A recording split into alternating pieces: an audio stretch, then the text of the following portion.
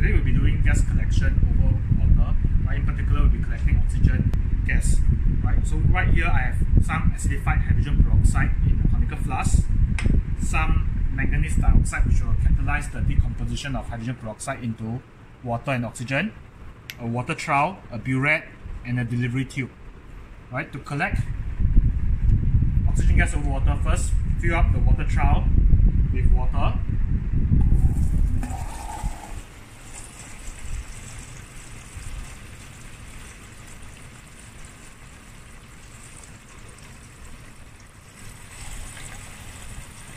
Right, roughly to the mark on the top. Right, please take note, it cannot be too full because you do not want water to spill out from the top. Next, we will then fill the burette with water.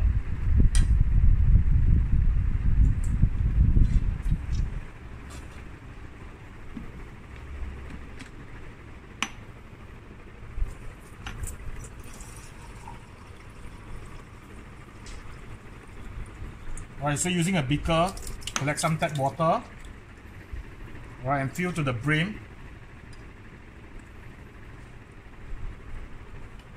of the burette.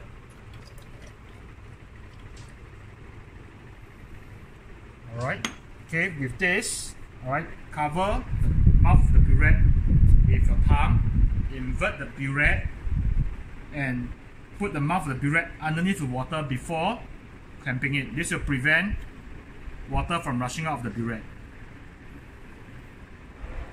Okay, so right now you have your burette clamped on and fully submerged in the water.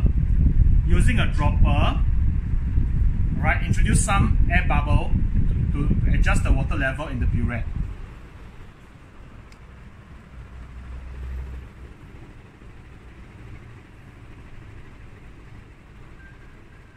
Right, this is so that you can rid off the burette later on.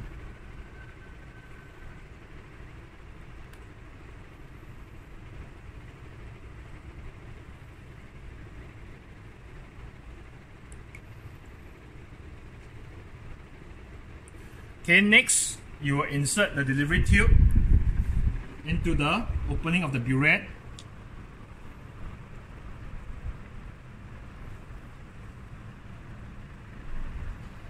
Alright, please take note, you need to insert it sufficiently deep so that the tubing will not get dislodged later on during the experiment. Alright, while doing so, ensure that there's no kink along the rubber tubing.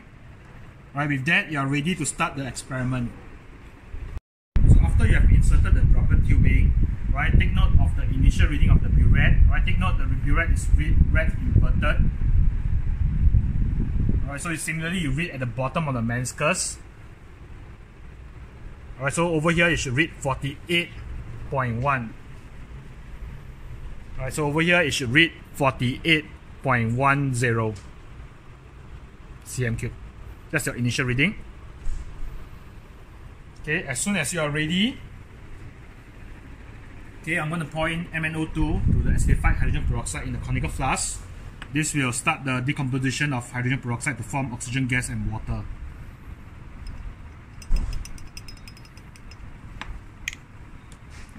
Right, cap the rubber bung immediately to start collecting the oxygen gas.